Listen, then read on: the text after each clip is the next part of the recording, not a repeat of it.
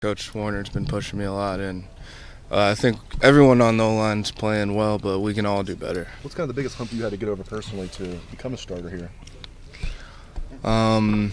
Well, just the whole position change in general, going from defense to offense. It was a long transition, but it's good now. It's going a lot better. How about the chemistry of the group? I mean, you guys rolled a few guys in there the other night, especially on the inside guys and stuff. What's different now than 4 weeks ago, Darryl?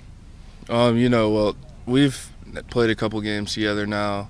We're feeling more comfortable together, and Coach Warner's just trying to keep everybody engaged.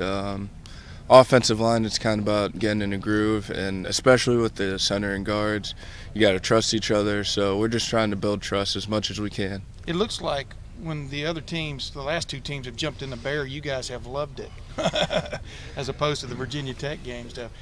Do you, now that y'all have conquered it, I mean, you feel like you've got answers for that. Just how does it just change your perspective or your demeanor up front? It makes us a lot more confident. After the Virginia Tech game, it obviously didn't go how we wanted it to, and we attacked that. We came out and just now we have a lot of answers for when teams want to do that to us, and when they're playing their normal 4-down stuff, that's what we've always been really good with. So we just want to have more dimensions to go with. You got over 100 plays in on Saturday.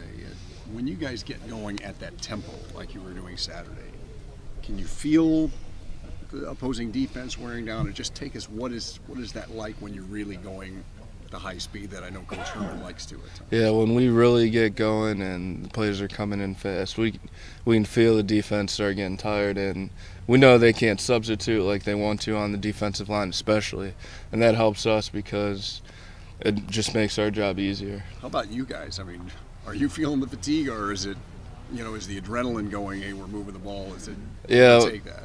After you get a couple first downs, the adrenaline gets pumping in, and you don't really think about it. Did you guys phrase bear beater in his press conference today? Is that a phrase that he's used around you guys? Is that a play or a package or? No, he doesn's really use that much. Okay. It's just that defense, the bear defense, and right.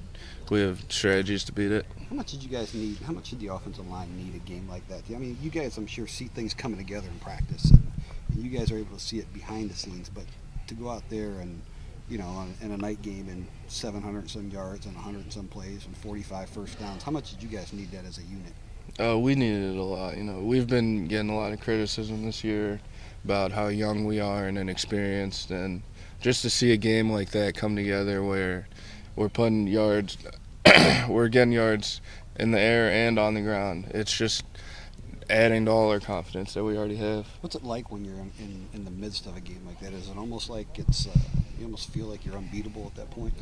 Yeah, and we're getting so many first downs and the drives are just long and we're scoring a lot. You actually do feel a bit unbeatable. Yep. What's JT like in the huddle? You guys don't really huddle. What's he like as far as his leadership? He's turning into a great leader. He comes over to the offensive line after every series, tells us great job or just to keep going, and he keeps everybody on the team going. Does he tell you things he's seen out there? I mean, too, sometimes. I mean, what are the conversations like? Yeah, we talk about what everybody sees. Just how the front is, what they're doing. If we hear any calls they make, if he needs to be louder with his cadence or something. Yeah. We just talk about it, yeah. Are you ever, I don't know if amazed is the right word, but are you surprised by how much he does notice and the knowledge he has, I guess, as a redshirt freshman? Oh, yeah. Especially, this is his first year actually playing, and I'm really amazed with how much he knows and everything going on. Yeah. Mm-hmm. How big of a deal is communication this week? You're going on the road, first ever Big Ten home game for them, and I know, just what are you expecting, and how big is communication? Yeah, it's going to be a big part of the game, especially with the offensive line. And we know Maryland likes to shift their front a little bit, and we just have to talk and make sure everyone's on the same page, especially on third down, because we know it's going to get loud there.